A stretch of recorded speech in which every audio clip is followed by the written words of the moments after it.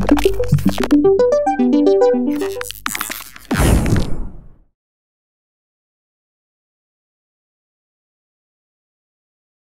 and welcome to this MAMP Pro 4 screencast. Today I'm going to be talking about the MAMP Pro Editor.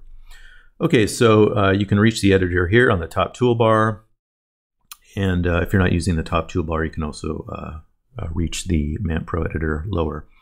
What it's going to do is it's going to open up your document root and show you all the files and folder structure in your document root. I have a simple website set up here in my username websites. Host one folder with the basic index.php and in the MAMP Pro logo.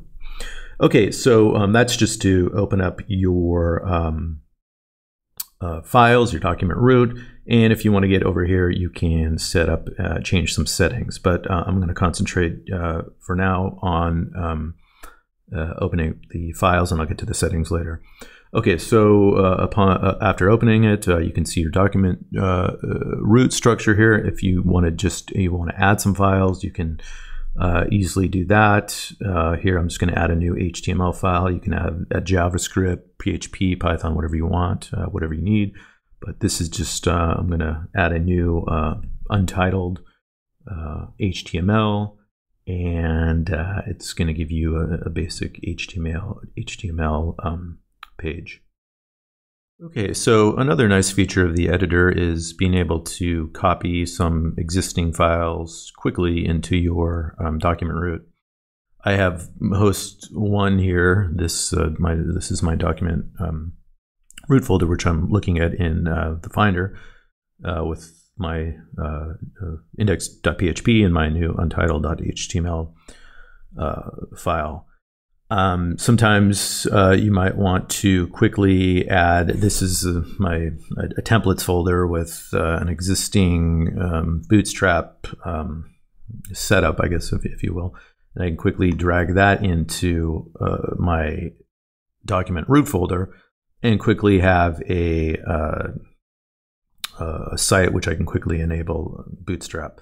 I can also here drag in jQuery.min, so if I can quickly, I guess I have to move that into my JS file, quickly, JS folder, quickly have a document root set up with things that I need or files that I need, and quickly set up a document root folder that way. The assets feature is another feature that is going to allow you to utilize images or videos that you use often, icons that you use often in your website, and quickly move them to your document root or current host that you're working on. Okay, so to get to the assets window, you go to Window, Assets, and it's right now it's blank. I have nothing in it, so I'm going to first move, if I have enough space here, quickly something into. I'm just going to drag this in, not really original, MAMP Pro logo 2.png. So now that will always be in my assets window, always be available. So if I need to, for instance, if this was some icon that I needed in my website, or several websites a lot, I quickly have access to it, and I can quickly move it into my document root, so I don't have to, well, I have quick access to it. Essentially what this is, or this is just a folder in your documents folder.